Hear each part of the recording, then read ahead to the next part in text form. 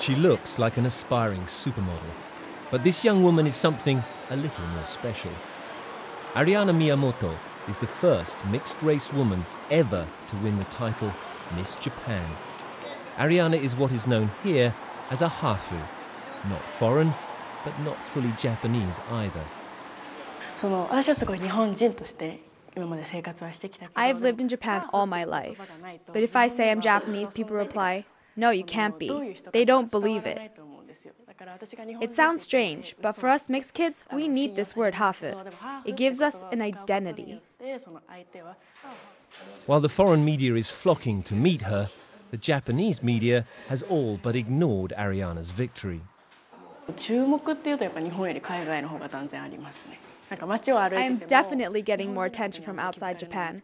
When I walk down the street here, no Japanese people recognize me, but lots of foreign tourists stop and say, "Congratulations." In fact, the reaction of some Japanese on social media has been downright hostile. "Is it okay to select a hafu to represent Japan?" tweeted one.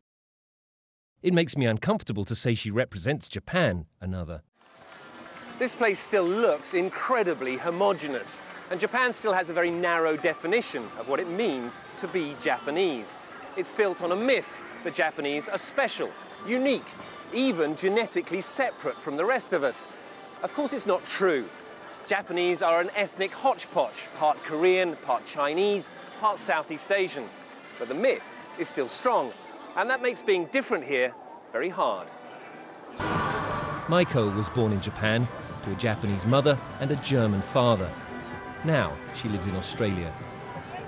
I feel like that Japan belongs to me, but I don't belong to it. It's hard for me to say I am Japanese because, like I said before, I feel resistance from other people if I say that.